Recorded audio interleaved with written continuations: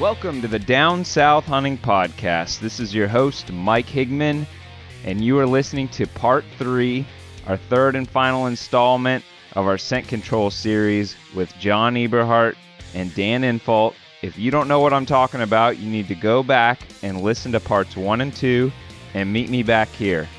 Right now, I'm sitting in a dark room with no power, running on batteries.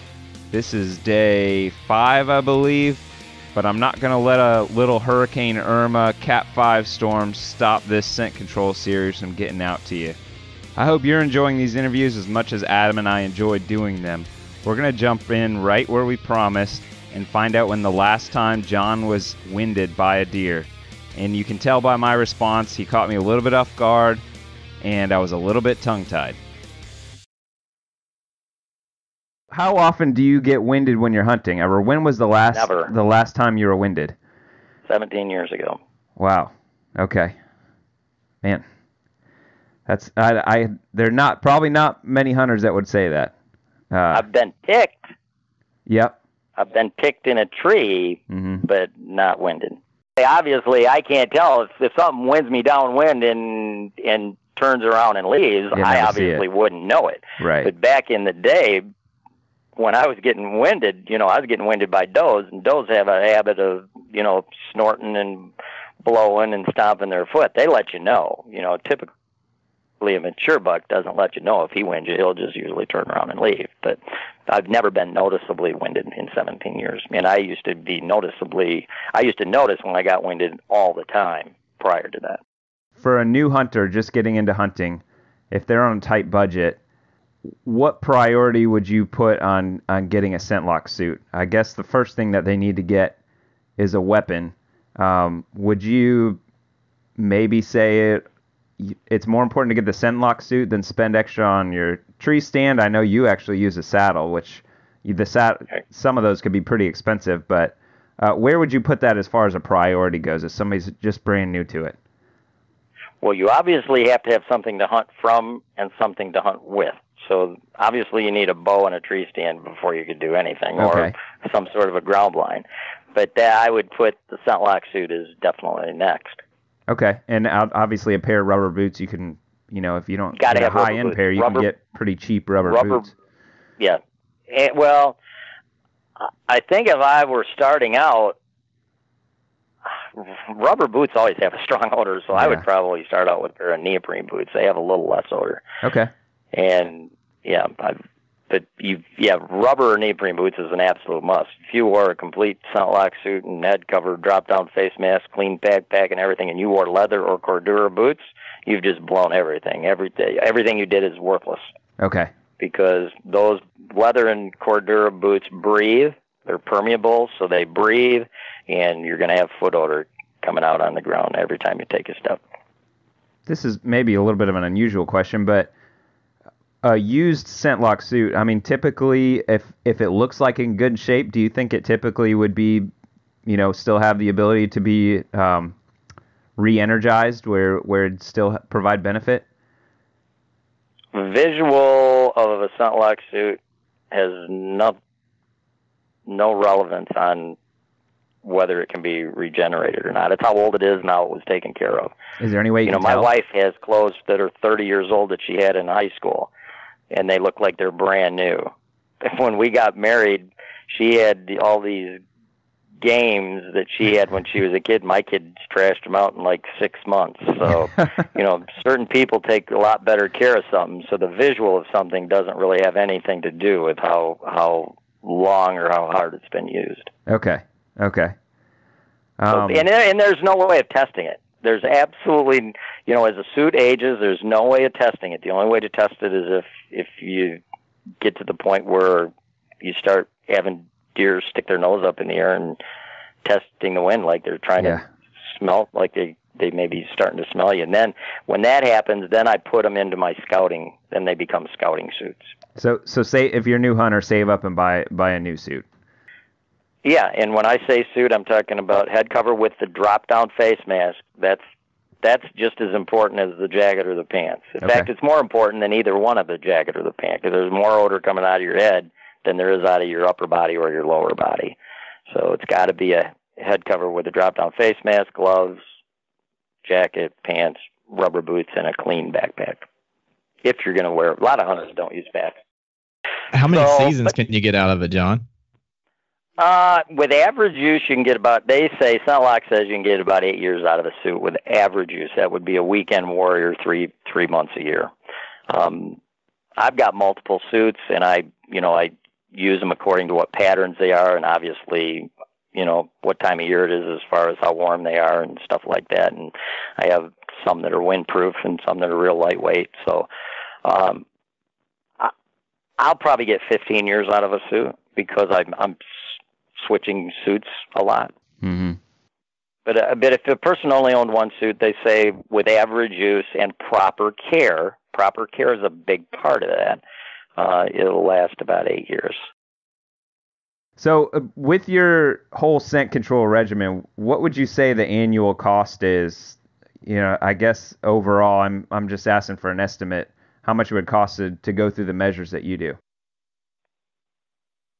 Well, if you averaged it out, and if a hunter bought a suit every 8 years, a suit's going to be, usually a jacket and pants are about $150 per pop, so you got $300 there, and then a head cover's $40, gloves are probably $30, so you got $370. You're going to have to buy boots no matter what. So if you have, let's say you have $400 wrapped up into a full suit, and it's 8 years, you're looking at $50 a year. And you don't need sprays or anything. You don't spray stuff over top of your suit. You put it on, it's clean. You don't have to spray anything over it. The only thing you spray is maybe the band on your release aid or your bow grip. Okay, yeah, because you do spray some of and then you wash your backpack and no scent soap and that kind of stuff as well, right? Well, my backpack is actually an activated carbon line backpack, so I just reactivate it with my Scentlock. But yeah, normal backpacks, they have to be washed in non-scent detergent and then dried and put in an airtight, loaded up. I suggest you load them with your gloves, activated carbon gloves on, and then put it in airtight containers. Okay. Airtight container. I know a lot of the scent control talk revolves around skin rafts. Can you talk a little bit about skin rafts and how Scentlock captures that? Oh, well, yeah, but they're all covered up. When Right. you're in a Scentlock suit, the only skin cells that might come off and fall off your body are going to be around your eyes, because basically the drop down face mask covers your nose, your mouth, your ears, drops down into your neck area. You basically tuck it into the top of your jacket. So there's really the only skin cells that could fall off would be around your eyes. Now, when I will say this, when I get ready to take a shot, I still shoot fingers. I don't shoot a release. When I get ready to take a shot, I reach up with my right hand and I pull the face mask down under my chin so that it doesn't impede my anchor point or my release. So I do pull the face mask down when I am taking an actual shot. Yeah, which is, I'm assuming once you get to that point, the buck's not going to have time to win you and make any kind of meaningful decision. Exactly. It's a little bit late for the deer at that point. Dan, I want to touch on one thing in particular that I think John will probably bring up, and that's the Rutgers study, because looking over the Rutgers study, it really does indicate that, and by the way, I don't have opinion on one way or the other on this, but I want to read this one line on it. It says, the permeation study test results indicate the Scentlock containing garments are highly effective at blocking the transmission of surrogate body odor. It goes on to say that Scentlock containing garments were able to block 96 to 99% of the odor compounds, while non-Scentlock containing garments only blocked 5 to 55% of the compounds.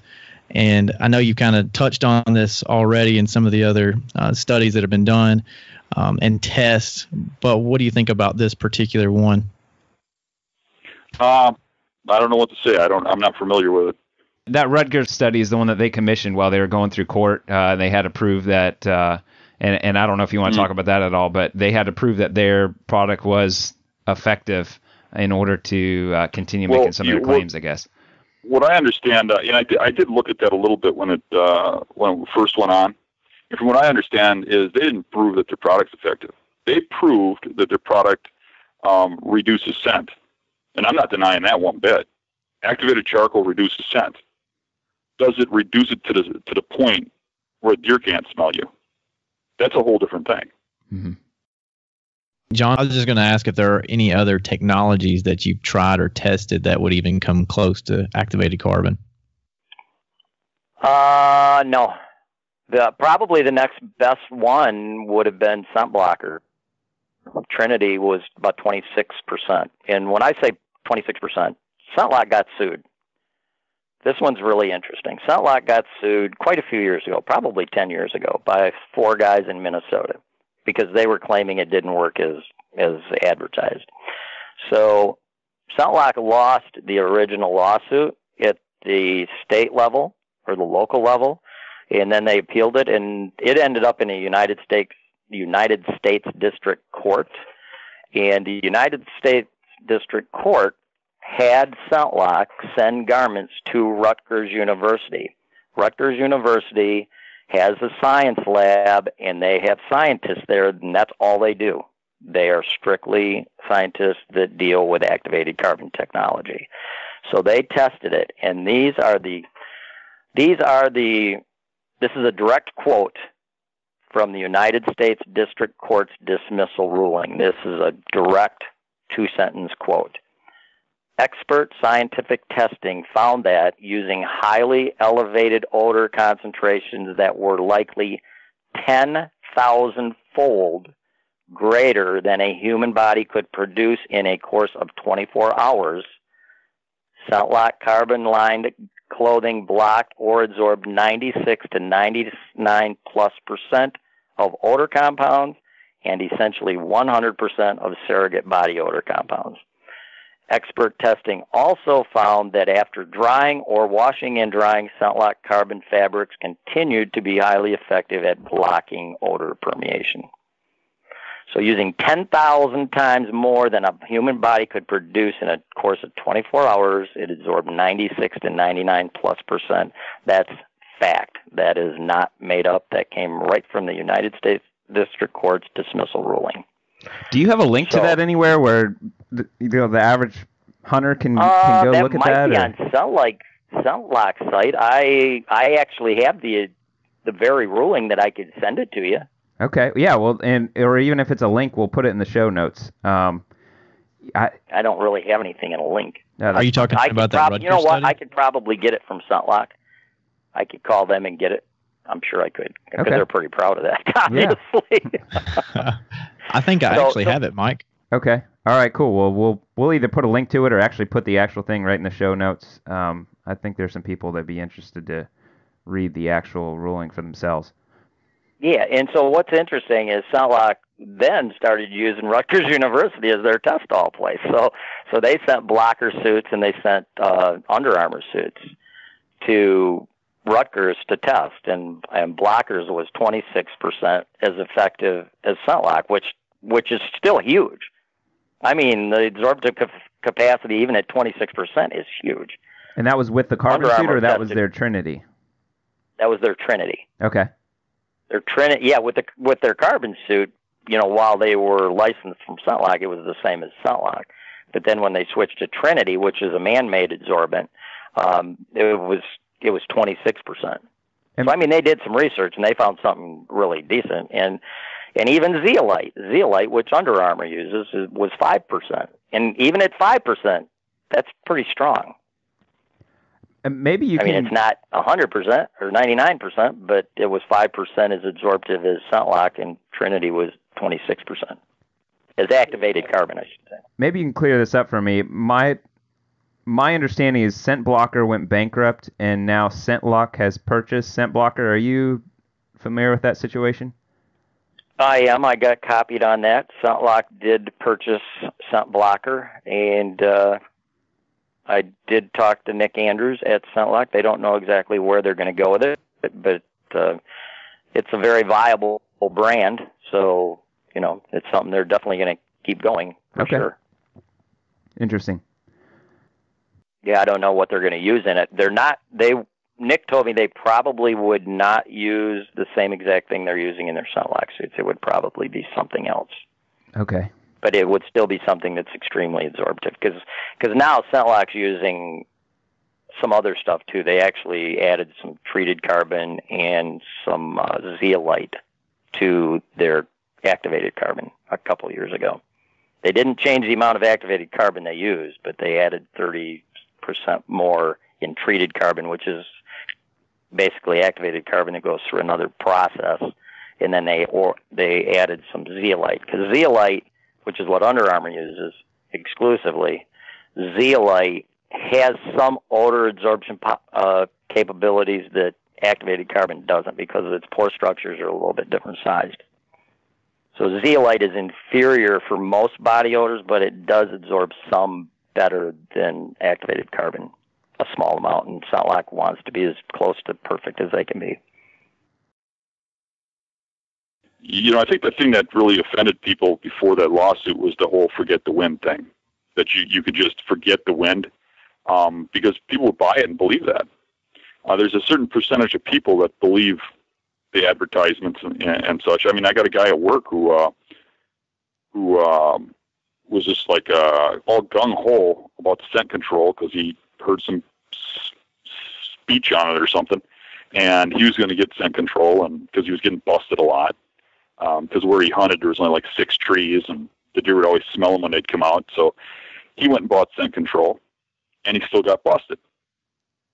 So me and a couple of the other guys were making fun of him and joking about him and stuff, and he was getting pissed, So he calls ScentLock all mad, and they tell him, well, you're not doing it right. You got to do this, and that. So he does that, and they still bust him.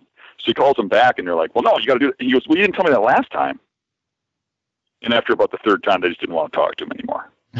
But he did everything they said, and he was getting busted. And that's with brand new stuff. Deer can smell you through it. If your air is going through it, they can smell you through it. I don't care if it takes 96% out. I don't care if it takes 99.9% out. There's some getting through. It's not stopping 100% of the scent from getting through. John, do you think for most hunters it's the thought process that goes into it that is the barrier to going all the way with it, as far as ignoring the wind, is maybe they don't think about some of the small details that you do? Oh, well, yes and no. I think there's a boatload. I think the majority of hunters that bought ScentLock suits or scent blocker suits, obviously they bought them so that they wouldn't get winded. That's the reason. Otherwise they'd have no reason to spend that much money.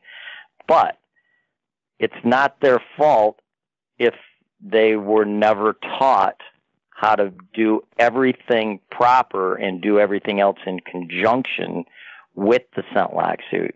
Again, you watch the TV shows. The guys that ScentLock pays and sponsors their shows, they've got beards, they've got face paint, they wear logo caps. So what does the consumers do? They replicate what their so-called hunting experts on TV do. And, they're hunting places where they're hunting managed areas where bucks are 3.5, 4.5 years old before there's ever any consequences. There's age and kill criteria. So those deer go by hunters all, for 2 or 3 years with no negative consequences, and, before they reach the kill criteria. So they have a lot more tolerance of human interaction and human odor. So, hunters that hunting pressured areas, they don't have that luxury, yet they're still replicating what they're seeing on TV, which is totally wrong. So, I'm not blaming the hunters. They just don't know any better. I guess that's the best way of putting it, because I think most hunters that buy that stuff, yeah, they want to learn how to do it right, but they just don't know how to do it right because they're replicating what they see on TV and in videos. Yeah, and you did mention earlier that there are benefits to it, even if you don't, take it to the, complete control. that it is going to help some as far as, maybe you can't ignore the wind, but it's still going to help your entry and exit and that type of stuff as well, right? Well, of course, 50% of something is better than nothing. I'd rather drive a car with 4 tires with 10 pounds of pressure than walk. I guess that's a good way of putting it. So the car's not going to drive as well as it would at full 32 pounds of pressure on each tire, but it's still going to drive, and it's going to get me there a lot faster than walking. Okay. So, yeah, 50% is better than nothing. And also it depends on where you hunt. A lot of people that hunt in suburbia or in rural areas closer to big cities, or in rural areas where there's 10 or 20 houses in a section, there's always residual human odor floating around, always, 100% of the time. So, depending on where you're hunting in a suburban area, deer are going to tolerate a pretty high level of human odor before they would spook. The levels of human odor kind of dictate to the deer how close that person is and whether that person is a threat or not. Now, you get up into the Upper Peninsula in Michigan or northern Wisconsin, where hardly anybody hunts and it's all timber and stuff. It's going to take just a minute trace amount of human odor to spook a mature deer, because they don't smell human odor that much and they know it's dangerous. So, there's different levels of acceptability and tolerable levels depending on where you hunt. Out even in farming areas, there's certain trace amounts of human odor in the air. So, yeah, if you can knock 50 or 60% of your odor down, you're going to be able to get away with a little bit more than none at all. Dan, you touched on this a little bit with Andre. I've heard people that are proponents of scent control, look at you and look at your success and think, that's perfect for what you do, because you're hunting one area and moving on, and you actually want the deer to not use that area because you got a bunch of different spots lined up. But they say maybe somebody that's hunting the same tract of land over and over again, they want to use scent control so that they're not, sending all the deer to the neighbors' properties. And you touched on Andre. I believe he hunts a lot of his own private land and doesn't use scent control. But what do you think about those ideas? Well, if you're hunting your same land over and over and over and over again, using scent control, thinking you're getting away with something, you're not. If you hunted less and glassed more and sat back and moved in, I would hunt it, and I got a farm that's 70 acres over here that's private, that me and the landowner are good friends. We're the only ones that hunt it, and he hunts the way I hunt. We hunt it about 3 times a year, and we have good hunting because of that. When I first started hunting there, he wanted to hunt there all the time. We never saw crap, so I just quit hunting there. And then he was asking me, about why I wasn't hunting there, and I was explaining it to him. And I was never dishonest about it. I told him all the time why we're not seeing deer. And when he finally gave it a shot, all of a sudden we started killing stuff over there. Mm-hmm. Because you have to back off. If you put pressure on your land, deer are going to know you're there. Scent control or not, they're going to know you're there. That's all there is to it. You're not going to eliminate all your scent. And reducing it isn't going to make them think you were there a week ago. They can smell how old that is. They can smell how far away you are. People will say, well, I want that deer to think I'm further away. Well, if I can reduce my scent and make deer think I'm further away, I'll sneak up and shoot them in their beds. Again, we'll go back to that same thing, because if he thinks I'm a mile away, I can walk right up to him and shoot him in his bed. You're going to have no concern, because you can't tell me they can't smell deer or people from their bed. No matter where they're bedding, they smell people. At least in any suburban area in the United States, they do. I mean, you look at bear studies, and they watch bears come out of their dens and turn on a dime and go in a straight line with their GPS collar to a roadkill for 10 miles. They can smell that roadkill from 10 miles. So I'm telling you, a deer can smell people all the time when he's in his bed. He has to be able to judge distance. Mm-hmm. Yeah, you look at deer in suburban areas, obviously they're within hundreds of yards of people all the time, and they obviously aren't spooking all the time. But I think if you talk to guys that hunt them, you can't get right up next to them without them spooking. Speaking of suburban areas, there's a spot over here that I was hunting a few years ago that opened up that's a little strip of woods that's right between subdivisions that was bow only and opened up, and I wanted to get in there and hunt this one buck I was seeing over there. So I got in there and was watching, and where the most action was right up against this yard. And the yard had a bunch of kids' toys in it, and there's kids playing in this yard all the time.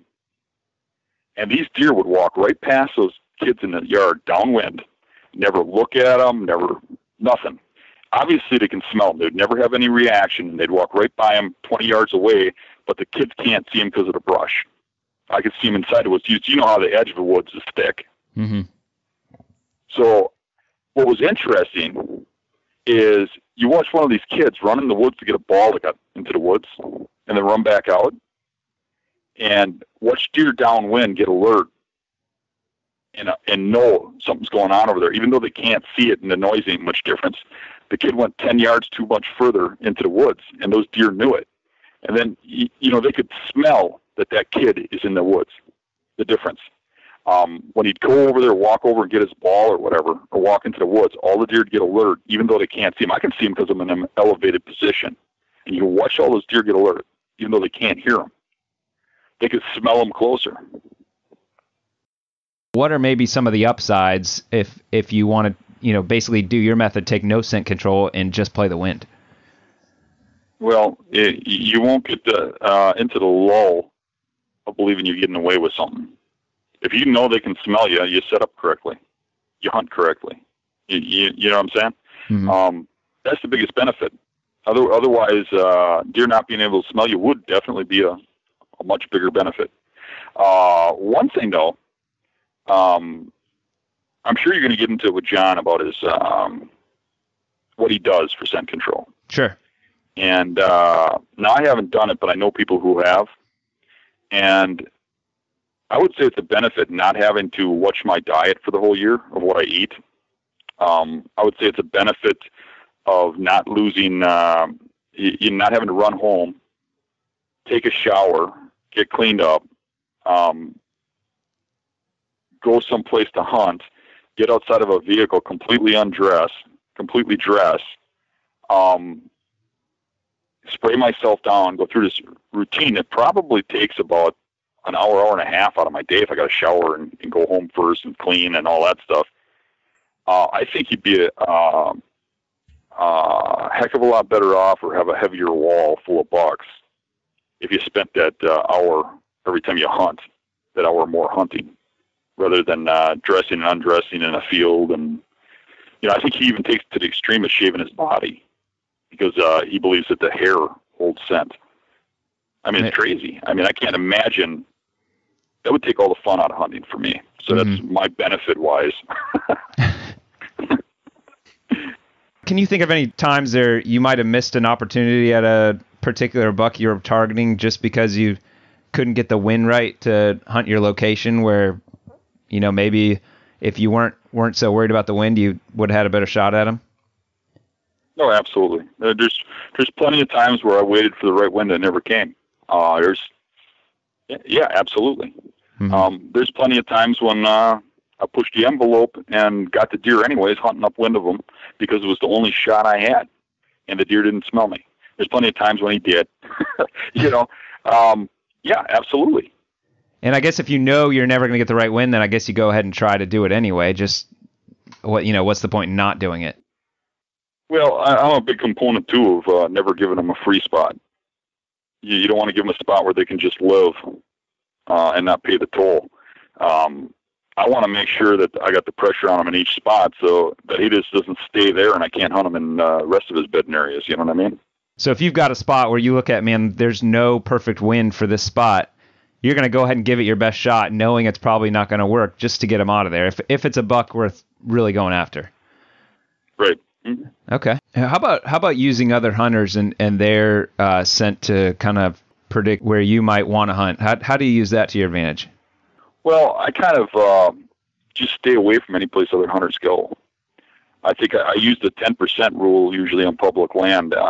First of all, the land has to hold bucks that I'm after. And then I look at it and I say, okay, let's mark off 90% of this map. Where do hunters go? Where is flooded with hunting? And whatever's left, where people just ignore is the spots where I check out, and that's where I find those big bucks. Because they stay away from any place where they smell humans. Mature bucks don't mix with human scent. So those overlooked spots are where nobody goes is usually where I kill those big bucks. When you're going out for a hunt, how often are you changing what tree you're going to hunt on the fly based on wind direction versus, maybe you scouted in the spring and you know of a particular area you wanted to hunt? Are you usually know ahead of time what specific tree you're going to go to, or is it kind of like, let me get in the area and see what feels right? Like a farm dog, there's probably a 50% chance I'll hit the tree I'm intending on going to. I get out there, I might see sign, and I'm off over here, over there, and or wind. You get out there, especially hill country. You get in hill country, and what it's doing at your truck is not going to be doing up on that hill. It's going to be a little different everywhere you're at because it's following those contours, and it's just crazy in hill country. You just about got to go to your spot and check the wind to know. So is that something over the years where maybe you've developed being able to get closer to bedding areas and get busted less? I mean, is that something, would you say you get better at that every year? Well, it's an ongoing thing. I'm always getting better, yeah. There's always things I'm coming up with and learning. I mean, it's been in recent years. I mean, the last 5-6 years that I started really picking up on like water thermals. Mm-hmm. I'm always learning, and as long as you're observing and open-minded, you'll continue to learn. The problem we have with hunters is a lot of them, as soon as they start getting a little better than their friends, they get cocky, and they start believing they know everything, and that's when you shut down as a hunter and stop learning. You got to realize you can always learn things, and in a lifetime you'll never learn everything about hunting. And sometimes it's those little things you pick up that make you a better hunter. There isn't some giant big secret like everybody thinks. I mean, that's the big thing I hear all the time. What's your secret? Well, how do you kill these deer? Well, you ask me how I killed a deer. You want me to write you a book? You know what I'm saying? It's a million little things. And everything that ups your odds 0.5% is what comes up with this, you're doing better than everybody else. It's all the little things combined. John, what would you say are the upsides and the downsides of using a rigid scent elimination routine? Well, the upsides, you're going to get far more opportunities. 50% of the deer, because I pay zero attention to wind, 50% of the deer that come in to me are downwind because I pay no attention to wind directions. So, I don't go sit in this spot and say, oh, the wind's perfect for this spot. None of the deer are going to come from downwind. I don't do that. So, half the deer I see are downwind of me. And what was the other part? That's obviously the perk of a good scent control regimen. The negative, there is no negative. How about the time investment on that? Would you consider that a negative at all, or? No. Now, anytime you get a scent control regimen down, it just becomes routine. It's habit. The hardest part is the first year, maybe, remembering to do everything right. But I hunt out of a minivan, a soccer mom minivan. I don't let my ego get in the way and have to drive a truck. So I take all the seats out of my minivan the day I buy it, and it's like a little mini hotel room in the back. I've got my tote with my scent lock suits in it. It's an airtight tote. I got an airtight tote that my backpack's in, and then that's pristine, clean all the time. I've got a tote with all my layering garments, then they're washed in non-scent detergent and put in the tote, and that's airtight as well. And then I've got my waterproof Rivers West garments, and those are also washed in non-scent detergent and put in an airtight container. Now, as soon as I wear, if I were to wear a layer garment out of one of my totes, that would not go back in the tote once I wore it once. I may wear it again, and if I think I'm going to wear it again, I'll put it in a plastic bag and seal it, but it won't go back in the tote to contaminate anything that's in the tote. Same with my waterproof. If it's raining out, I'll wear a Rivers West oftentimes as my exterior because Scent Lock doesn't make any waterproof stuff that I care for. I don't like any of their waterproof clothing. So I'll wear Rivers West as my exterior, and it's washed in non-scent detergent. So as soon as I wear it one time, it doesn't go back in the container. It gets washed in non-scent detergent, dried, then goes back in that airtight container.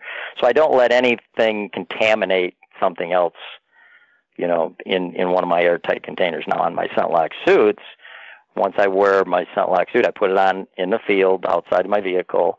When I get back from hunting, it comes off, gets put back in its carbon bag, and then back in the airtight tote. I'll put that back in a tote. But any of the other stuff does not go back in their respective totes. They go in a plastic bag, and I may use it again, and if I don't, I'll wash it before I put it back in. And it's not a hard process once you get used to it. It's very simple. Okay. And that obviously you go in deep detail into in your books on exactly how you do that in setting up the system. So I'd say in my last book I do Bow Hunting Whitetails the Eberhart Way is definitely it has a chapter on scent control, and it has a chapter on hunting standing corn. But the scent control chapter in that one's by far the best because that was 2010. My previous two books were 2003 and 2005, so the 2010 book definitely has the most current scent control chapter. Okay. Your strategies and ways you handle these things that have evolved over time, right? It's not like you decided to do this 10 years or 15 years ago and have done it exactly the same way. You've kind of refined and made some of the things you do better. Is that right? Yeah, pretty much. I mean, I would say in the last 17 years, a lot of things have, I don't know, my scent control regimen is pretty much the same. I really haven't changed a lot in that. I mean, the scent lock clothing has gotten better. They've got more features. They fit better. Their old clothes didn't fit very well, but I really haven't changed anything other than the airtight containers now are much, much better. Back probably 10 years ago, I used to buy the Rubbermaid or the Sterilite totes that you can buy for like $7 in any general mass merchant store, but they're not airtight, so I would put my clothing in steel sacks, plastic bags, and seal them, and then I'd put them in the Rubbermaid totes just so that the bags wouldn't get ripped. So, I didn't have the nice airtight containers that I have now. But my procedure really hasn't changed a lot. But the last book spells it out a lot better. I go into detail on every container, what's in them, how I change my clothes, and blah, blah, blah. When you say make the effort, how much time does it take you to get suited up and to go through this process? When I get in the back of my van, from the moment I step between my seats and get in the back of my van to the time I open my side door and walk out is 10 minutes, probably. That's not 5 to 10 minutes. Depending on how cold it is, if it's really cold and I've got to put on multiple layers and, pack some more undergarments in my backpack, it takes a little, it might take 10 minutes, but typically it's 5 to 10. So I think there's going to be hunters probably all over the country listening to this podcast about scent control, but the name of the podcast is Down South. There's a lot of guys here in the South that are going to be listening to this, and in early August it could be 90 degrees. So does your system work maybe when you're going to be sweating like crazy getting in your stand? Could that person ignore the wind? On that one, Mike, you got me a little tiny bit. I'm not trying to get you here. I'm trying to get some answers. No, well, I'm going to be honest, and I'm going to be very, very frank. Fortunately, I'm in Michigan. I feel really sorry for people that are hunting in Florida, North Carolina, and Georgia, where it can be 90 degrees. I don't hear Michigan hunters say very often they feel sorry for other hunters. Well, I do. But I feel sorry for hunters that have to hunt in that kind of heat because I sweat really easy. So, I also carry a Ziploc baggie with, scent-free wipes in it. So when it's hot and I get on stand, and if I've been sweating, my face is all sweaty, obviously I will wear a T-shirt in underneath my scent lock jacket, and I'll have another T-shirt in my backpack, so I'll swap those out, and I'll take the stinky T-shirt that I take off, and I'll put it in a gallon Ziploc bag and seal it so there's no odor, and put it in my backpack, and then I'll put on a clean one once my body cools off. But when my face gets all sweaty, even though I'm wearing a hat, Scentlock hat with a drop-down face mask, I still have my eyes and my part of my face exposed. So I wipe it down the best I can with some scent-free wipes. But one time I was hunting in southern Michigan, and I just sweat my butt off getting on stand. It was like a half-mile walk, and it was like 90 degrees. And I wiped off the best I could, and I had 3 year-and-a-half-old bucks come in, and they did win me. So I did lie when I said 17 years. That's nothing not, me. not 100%. That one time, those 3 bucks went me, and it was definitely 100% because I had perspired so much in my face. And even after I wiped my face down, it was so hot, I was still perspiring on my face.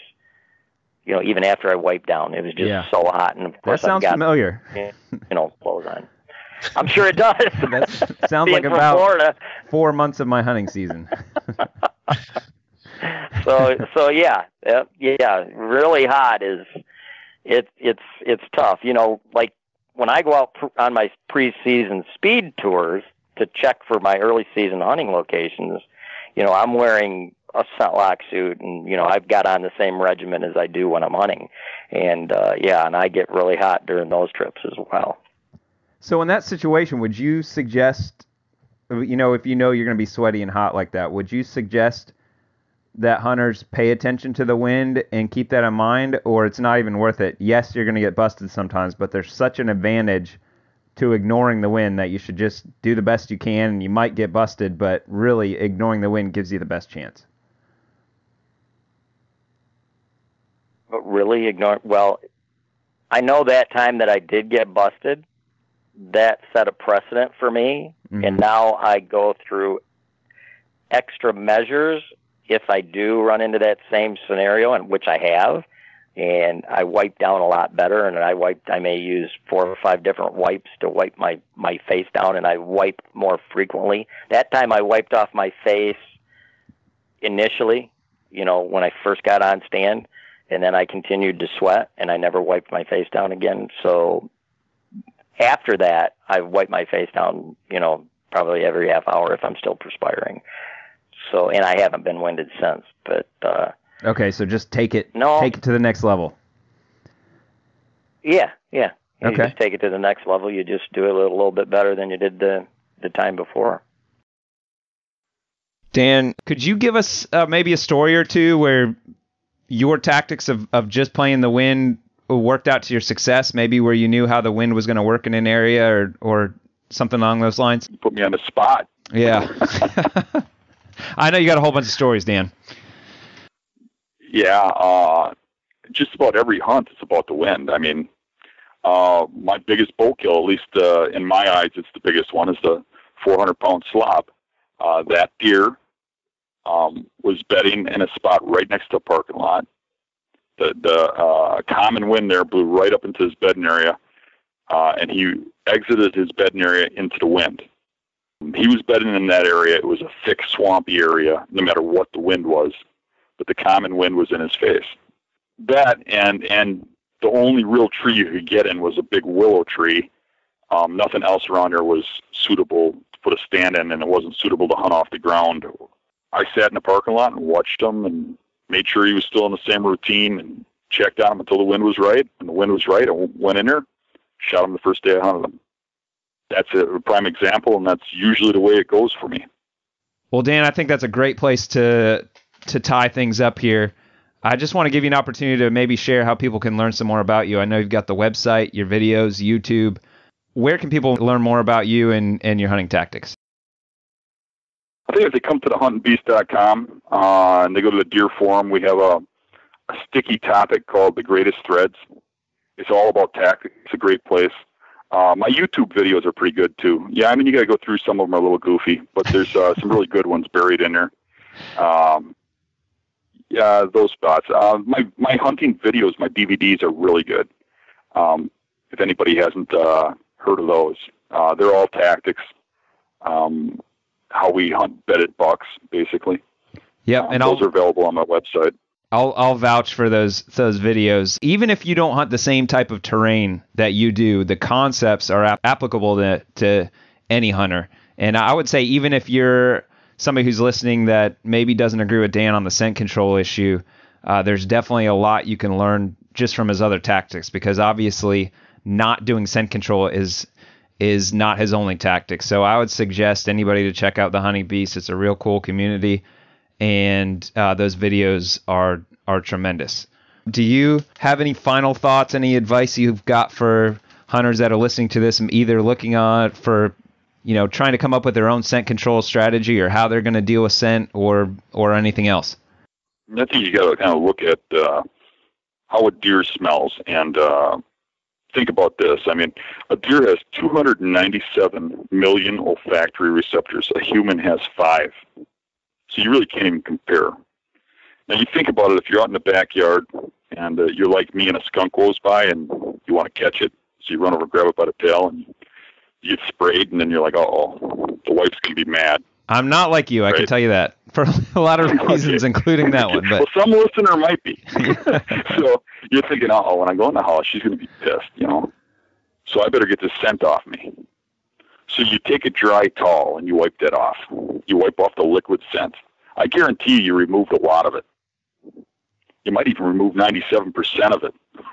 But when you walk in the house, I guarantee you she's going to smell it. To a deer, we stink like a skunk. They smell hundreds of millions of times better than us. You're not wiping that off with carbon. You're not wiping that off with a spray. You're not stopping it. Period. I guess that's my final. John, I know you've probably got a ton of stories. Do you think maybe you could share maybe one or two more about how ignoring the wind was an advantage with a mature buck? Yeah, God, I've got a billion of them. I'll tell one that I actually told it the other day. Was in 2004, election day. I voted up in northern Michigan where I lived, and then I drove about 2.5 hours south to hunt, and I got in my tree, and this was at a primary scrape area. Okay, and this was one of those primary scrape areas where my tree was actually on the downwind side of the scrapes. That's okay. The way I set it up, because I knew this big buck was in the area, and I knew he was working this one scrape area. So I got my tree about noon, and at about 2 o'clock, 2:30 maybe, this big buck came through, and he was coming through this primary scrape area was at an apple tree, but the apples were gone. But he was still working this scrape area, even though the apples were gone, because it was also in kind of a funnel transition area, funnel between two bedding areas. And he was coming down through this transition zone, and instead of coming into the scrapes, he started circling around. So because I was in my sling, I swung around the tree, because initially I was in my sling, so I had the tree was between me, my body, and the scrapes. That's how I was sitting when I was sitting and set up. So he was kind of circling around the scrapes, so I swung 180 degrees around the other side of the tree, and by the time I got around there, he had just went through one of my shooting lanes. So I didn't get that shot, and I watched, and he started to turn, and he's coming around to the downwind side. So I swung back around the tree 180 degrees, and he came around downwind, I don't know, at about 20 yards, and then he turned, and then he walked up, and he stopped right underneath me. If I'd have spit, it would have hit him in the back. He was directly underneath my tree. And he's scent checking those scrapes, which are about 15 yards from me. And I'm like, I won't take a straight down shot. I just won't do that. And when he was coming in, I won't take a straight on shot either. So he stood there for probably 30 seconds, and then he just turned around and started walking back in the exact same footsteps that he came in on. He was going back around the tree. So I swung 180 degrees back around the tree. So now I'm ready for him to go through that shooting lane that I didn't get in I didn't shoot him in the first time because he went through it before I got there. So I swung back around the tree, and when he got in the shooting lane that time, I came to full draw and did a dove blat, and he stopped, and I shot him. But that was one time that I used the wind to my advantage at that scrape area. Man, that sounds intense. I have so many deer, Mike. Because I don't pay attention to the wind, I honestly, literally, I don't even think about the wind, and so I struggle remembering the ones that were where the deer was actually downwind of me when I shot him because I don't pay attention to it. Right. Yeah. That sounds weird, but I mean, it's just a truth. Well, I'm sure you have any stories where maybe they came in on the trail you used to come in on? I know I'm kind of putting you on the spot here. Actually, that was another election day buck, 2006. It was another midday, and it was a place right up by a road. It was I was hunting 20 acres, and there was two other guys that hunted the same 20 acres. And I'd never met these two guys in my life, and I'd hunted that property for probably 4 years. I was just always in my tree way before they got there, and I always got out way after they left. So anyway, this was a midday deal. Again, I voted up north, 2006. It was a midterm election, and I voted, got down there, got in the tree again, probably noon, 1 o'clock-ish, and about, I think it was about 2:45, this big 10-point, and I knew there was a big buck in the area, but I had never seen him before. That other one I'd seen once. He came in, and he came right down the lane that I came in on, because I do remember I put a tarsal on the tree, and he was following that tarsal that I had drug to the tree. In fact, I did that twice. I did that twice. 2 10-points that actually cut a tarsal drag, and these were real tarsals that I actually cut off deer that I shot. So both of these, they followed the tarsal, which obviously was on the route that I walked in on, to the tree, and both of them were sniffing the tarsal at about 10 yards when I shot them. And they were both 10 points. One was 140 and one was 136. Wow.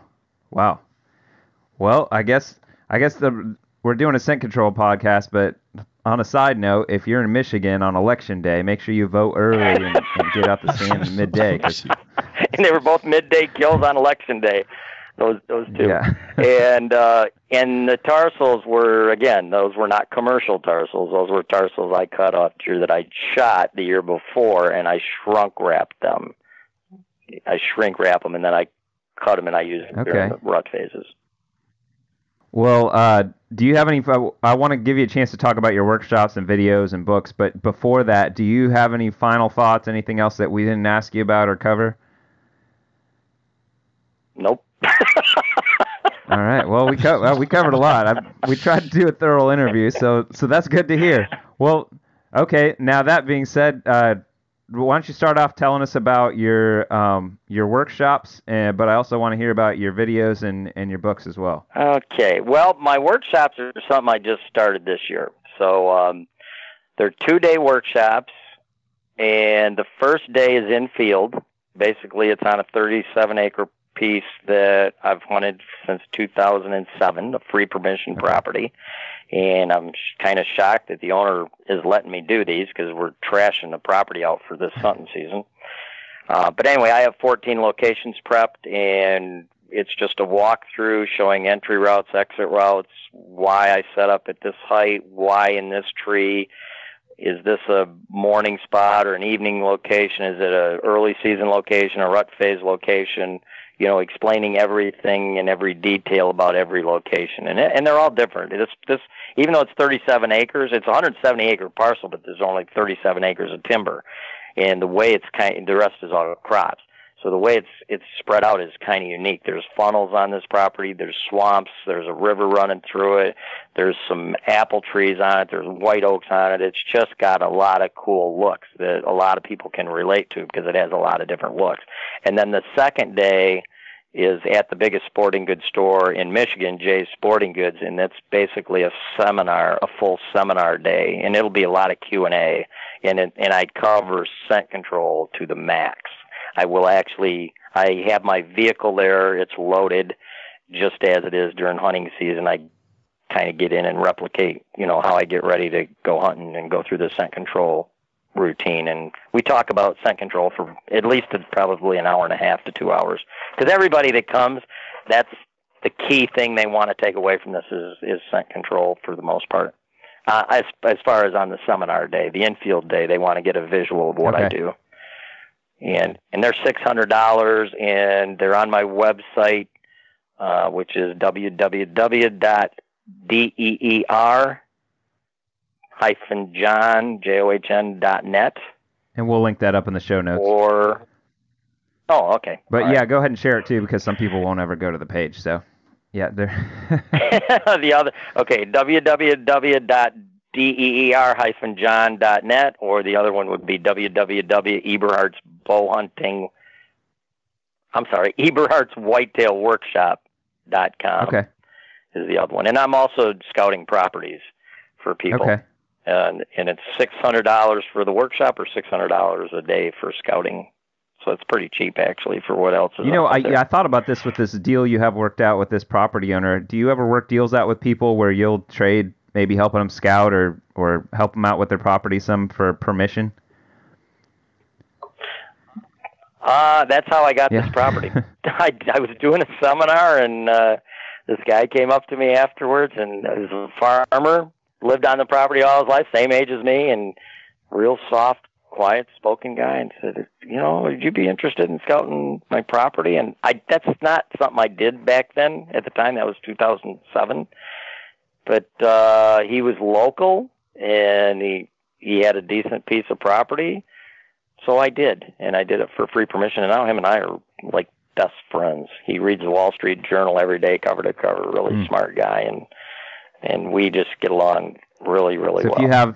If you've got 100 acres of prime land in the Midwest, maybe hit John up and work something out with him. Although you might not want him hunting your land if you want to kill any of the mature bucks on it. So maybe I'll tell you what, there's money. 3 guys that hunt this 37 acres, and I've killed 5 bucks off it, and none of the other guys. I've hunted it for 9 years. They've hunted it for 20 plus years, and none of those guys have taken a buck off it.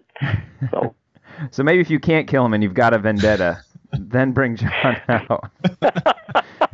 I typically don't do that, though, Mike. I typically, if somebody comes and says, will you scout my property, and I'll let you hunt it. And sure. I never ask. When I'm doing seminars or talking to people, I typically don't ask people to hunt their property. I figure if they want me to hunt there, they'll ask me. Yeah. Okay. And you've got some videos as well? Yes. Well, the videos are old. They're 2005. It's a 3 DVD set. There's no kills on them. These are strictly instructional bow hunting. They're 2 hours each. And DVD 1 is on postseason scouting and location preparation. So it's strictly postseason. I think that's the most important one of the 3. Postseason scouting is that big of a deal. DVD 2 is on preseason scouting and location preparation. And then DVD 3 is on in-season hunting and in-season scouting. And then the books are Bow Hunting Pressured Whitetails, Precision Bow Hunting, and Bow Hunting Whitetails the Eberhart Way. Okay. And I think I'm going to write another book for deer and deer hunting. They asked me to write a book on pressured whitetails about 2 weeks ago for next year. Great. And you just had an article come out on that magazine. What was it, this month, right? Oh, yeah. It's in the September issue of Deer and Deer Hunting, and I actually, in that article, I tell people, I think my email address is on there. If you want to email me, I'll send you all the pertinent information you need on scent control, proper care, instructions, and all that stuff. So I've been getting on average about 10 emails a day. Yeah. On people wanting all that information on scent control. Well, and I think you're crazy for this, but if you ever want to talk to John, his phone number's right on his website. So I know you're real helpful to people that are wanting to figure out how to do this right.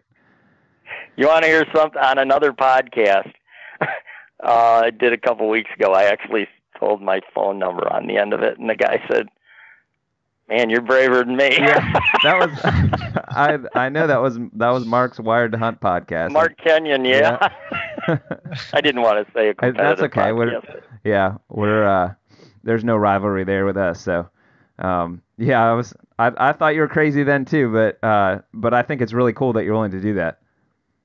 Well, I like to help hunters. You know, being a successful bow hunter kind of can change your life. It kind of changes how other hunters interact with you, and it kind of changes how you get along with your family during deer season. You know, you're not as stressed out once you get to be kind of consistently successful. And if a year goes by where you don't kill something, it's no big deal. You know, you put in your best effort, and if it didn't work, it didn't. The last 3 years, I've killed 2 book bucks each year in Michigan.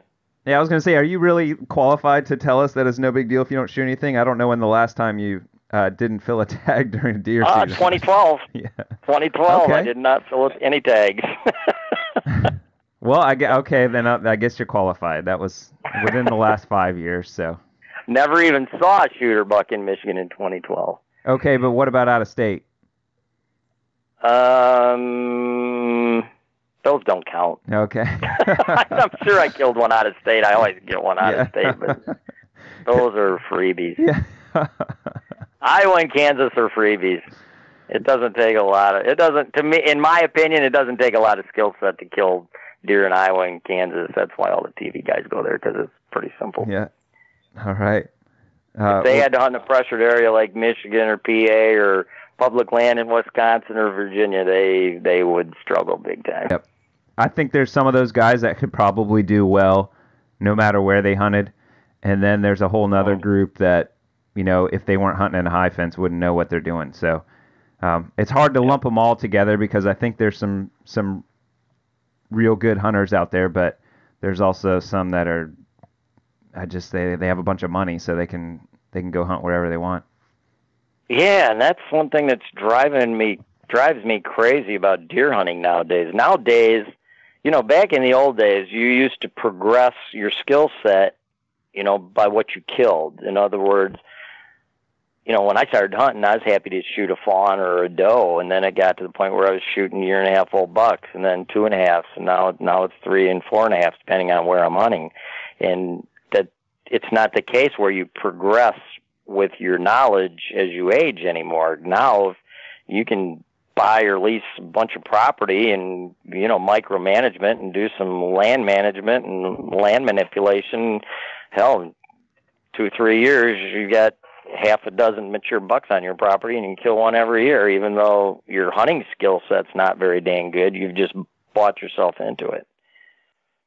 And that's kind of sad to me. We're kind of getting into that European style hunting where only the rich people are going to be able to hunt, and we're far, far away from that, but that's kind of where we're heading. Yeah, I do. I think that's why one of the reasons it's real important that we have a lot of public land. I'm not a fan of government control over a lot of things, but I do think one of the gems of this country is that we have public land that everyone can use. And if it's all owned and it's up for the highest bidder, it's going to get rid of a lot of what we love. Totally agree, Mike. We're very fortunate to live in this country. That's all I got to say. Yeah, I agree. Very, very fortunate to be born in the USA. Let's get one more thought from Dan before we wrap this thing up. Dan, what would be the harm in trying to do both? Go to the extreme of doing all the scent control and just acting like, that wouldn't work and just play in the wind. Have you tried doing that, or is it just not worth the trouble? I haven't taken it to that extreme personally. I know people who have. I don't think there's a problem with trying it. As a matter of fact, if somebody's on the fence, I'd suggest they try it. I mean, I would never promote just believing in anything I say or anything John says or anything you say. I think a guy should listen to something and have an open mind. But really, the way I learned and the way I hunt was to always be a skeptic of everyone and go out there and learn from the animals. And I think it's good to get ideas in your head from other people and thoughts, but you should still learn it through observation, because you start finding out a lot of things people take as fact, and maybe 95% of the people out there think it is actually false. It's just because one guy with a big mouth kept spreading it and everybody believed it because the way he said it, it made sense. So I do think that you should kind of learn for yourself. So I think that there is, as far as learning, there's no harm in a guy trying it and testing it. Adam, I think that's a perfect place to leave off. I know there's a lot of people who listen to the podcast that feel very strongly one way or another, that either they think scent control is going to keep them from being scented at all, or they think that scent control is not helpful at all. But I also think there's a lot of people who are in the middle and aren't sure or feel like it helps some. And I think we could all take Dan's advice and maybe come into it with an open mind and find out for ourselves. If you don't practice any scent control, maybe try, going through a complete regimen for a couple hunts. It might be difficult to go with the full scent lock suit, but you know what? I bet it's something you probably could try a hunt or two and give it a shot. And then if you're somebody who's hardcore scent control, maybe try a couple hunts, just don't do anything at all and see your results. It could be on a example where you're just hunting a field edge and looking for does or that kind of thing. I know that's something I'm interested to try myself. What do you think, Adam? Both John and Dan are two passionate hunters that are very successful. They've been getting it done for years. They have two different ways of doing things, and it works for both of them. So I'm just interested to see where this goes and, how other hunters out there take this into practice. For me, I got to figure that out on my own, but I really enjoyed what you said, like about Dan. I think around the 31-minute mark, he was talking about, we're always evolving and always learning as hunters. And if you're not doing that, then, you're just going to kind of become stagnant. So I think as hunters, we just got to continue to bring more information in and test these things in the field. And it's fun. I enjoyed listening to both of these gentlemen on this podcast. That's the truth. I'm real interested to hear what everybody's thoughts are that listen to this. Please share with us on social media. And there, like we talked about earlier, there's some forums out there that have got threads on this. I'm really interested here on social media, maybe some Facebook groups and that kind of thing. I think one thing with the forums is they tend to be very one-sided because of the group that might be there. Obviously, the Hunting Beast with Dan is, they lean toward Dan's side quite a bit, and Saddle Hunter is more John's crowd. But I know there's also a thread on Archery Talk now, and that might be a little more towards the middle. But I'd love to hear some back and forth discussion, maybe not so much arguing, calling these guys out, but just how you think you might apply this yourself. So share with us on social media where you're posting at, and we'll make sure to take part in that as well. Thanks so much to everyone that's listened and downloaded. This series has been a tremendous success so far. We've had way more downloads than we've had on the other stuff, and we were excited about where the podcast had gone before that. So thank you so much for listening, especially all the first-time listeners. In the next few weeks, we're going to be going back to our regular content, which is talking to biologists and talking about strategies, and maybe talk about how we're going to be getting into the rut sometime soon. I'm not sure exactly when that's going to come out. I'm still sitting here with no power down in Florida, so we'll see how we can get this rolling. Definitely need to spend some time with the family and kind of get back into the groove of things. But thanks so much for tuning in. Please subscribe and leave us a review if you get a chance. And until next time, we're out down south.